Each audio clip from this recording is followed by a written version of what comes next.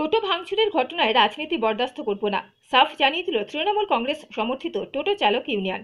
16ই November Bardhaman শহরে GT road দিয়ে নিয়ম ভেঙে টোটো চালানোয় কয়েকটি টোটোকে ভাঙচুর করা হয় ট্রাফিক পুলিশের পক্ষ থেকে।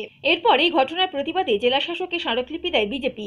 আজ বিকেলে সিটু প্রতিবাদ সভা করে, কিন্তু এ ব্যাপারে নিজেদের অবস্থান বদল করল তৃণমূল কংগ্রেস সমর্থিত টোটো চালক ইউনিয়ন। মঙ্গলবার সাংবাদিক বৈঠক করে সংগঠনের সভাপতি ইফতিকার আহমেদ জানান, হঠাৎ করে দেখলাম যে পুলিশ রাস্তায় নেমে গাড়ি ভাঙচুর করেছে, কিন্তু ওটা আমরা পরবর্তীকালে যে সমস্ত টোটোরা গেছে জিটি রোডে সেটাকেও আমরা সমর্থন করি না। কারণ জিটি রোডে পুজোর আগে আপনারা দেখেছেন এই জিটি রোডে উঠেই 5 জন লোক মারা গেছিলেন। আমরা বারবার ইউনিয়নের পক্ষ থেকে বারণ করি যে জিটি রোডে উঠবেন না, জিটি রোডে উঠলে কিন্তু রিস্ক আছে। কিন্তু যারা উঠেছে ঘটনাটা ঘটে গেছে দুর্ভাগ্যজনক।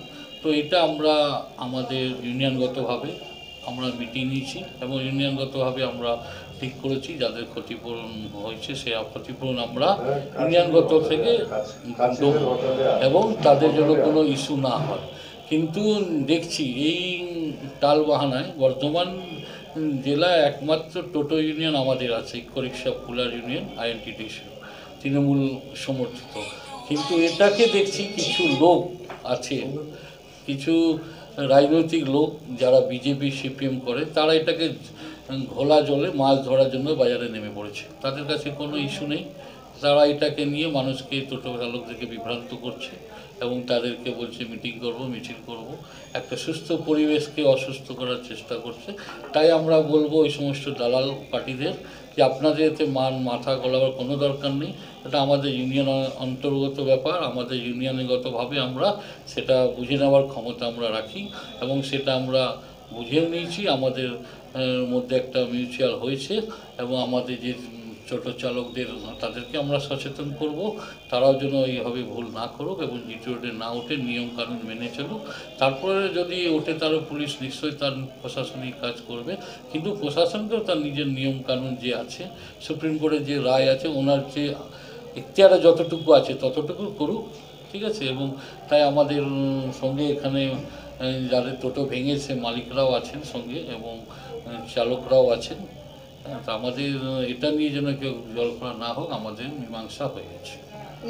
যাদের টোটো ভেঙেছিল যে সমস্ত টোটো, হ্যাঁ, আমাদের সংগঠনের সদস্য এবং তারা আমাদের কাছে এসেছে এবং যারা চালক আছে এবং পাশাপাশি যার গাড়ি, যিনি মালিক, আসল যে মালিক যার গাড়ি নষ্ট করেছে, তারাও আমাদের দলের সদস্য। আমাদের দলের 1 নম্বর ওয়ার্ডে যেমন নরেশ শর্মা আছেন, আমাদের দুর্দিনের পার্টির লোক, পার্টির লিডার, তারও একটা গাড়ি ছিল যেটা ভাঙা হয়েছে।